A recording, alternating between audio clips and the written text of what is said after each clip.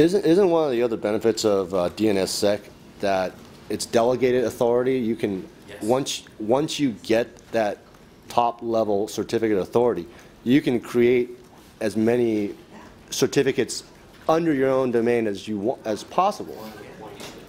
Whereas right now you have to buy a certificate for every little different host name that you can think of. Like I said, you have to keep doing these interactions with external third parties, and it doesn't. Or you run your own internal CA, which you have a major key management problem because no one has your roots in their browser. And if they do put your roots in their browsers, then they're stuck with trusting you for everything under the sun. There you go. So the present system is really good at backing you into corners as a network operator. And frankly, DNS has 25 years of proving that it works for everything but trust.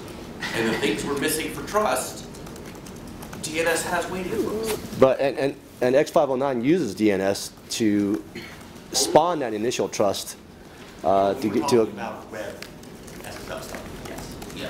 When we're talking about the part of X.509 that has been a success.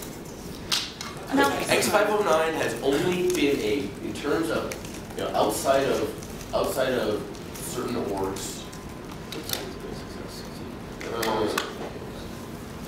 Good setting sort of success. Anyway,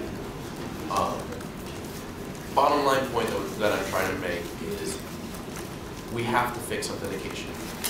We have to. It is killing us. It's killing me personally.